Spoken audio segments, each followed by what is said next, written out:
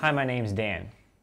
When inserting images in a Word document, it's always good to use figure captioning as well. It gives your document a more professional image. So today I'm going to show you how to create figure captions for a Microsoft Word document. I have an example documents file. As you can see, I have two images laid out looking like a brochure. The first thing you do is select your image, and under your Insert tab, scroll down to where you see Caption. As you see, it pulls up and it defaults to Figure 1, which you can put in whatever number you're working on, and select OK.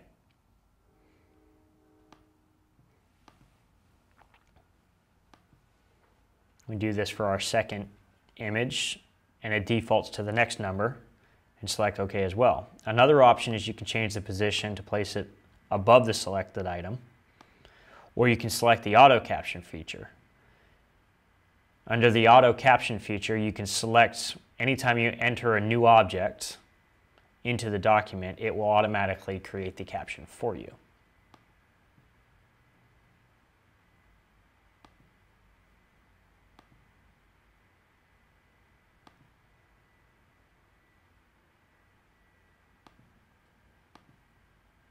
My name's Dan, and today I showed you how to create a figure caption with a Microsoft Word document.